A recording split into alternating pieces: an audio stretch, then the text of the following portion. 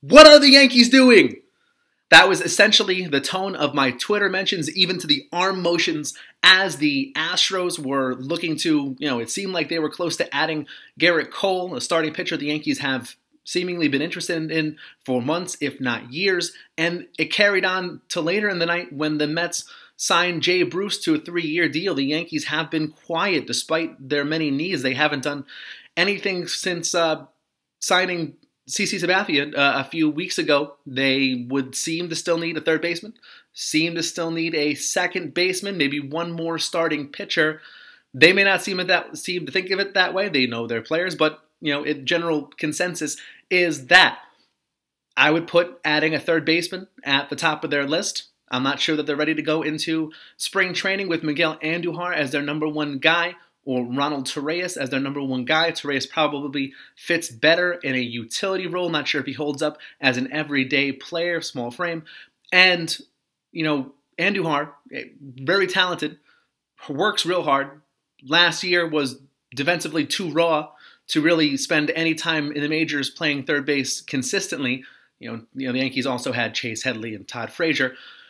Again, hard worker, spent a lot of time every afternoon with then infield coordinator Joe Espada, working on his footwork, working on his throwing.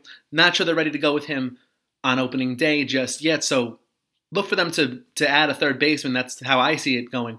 But, they're not going to move at anybody's pace but their own. They have a wealth of prospects. They could probably trade for just about any big-name guy out there who's on the trading block and who maybe is not on the trading block. They could convince a lot of teams with the caliber of players, young players in the system that they have, but they're going to go slow. And one thing that could be holding them up right now, late on Wednesday night, Yu Darvish tweeted that the Yankees were still part of his crew of teams that he would consider. He had 5 or 6 teams listed on Twitter that he said he's considering going to. So maybe the Yankees are waiting for a conclusion on the Yu Darvish front. That would be some incredible addition on their end. If they could make it happen, you wonder if maybe they'd need to trim some salary, maybe move a Jacoby Ellsbury, move a David Robertson to make him fit so that the Yankees can get under Hal Steinbrenner's goal of getting under the $197 million luxury tax threshold.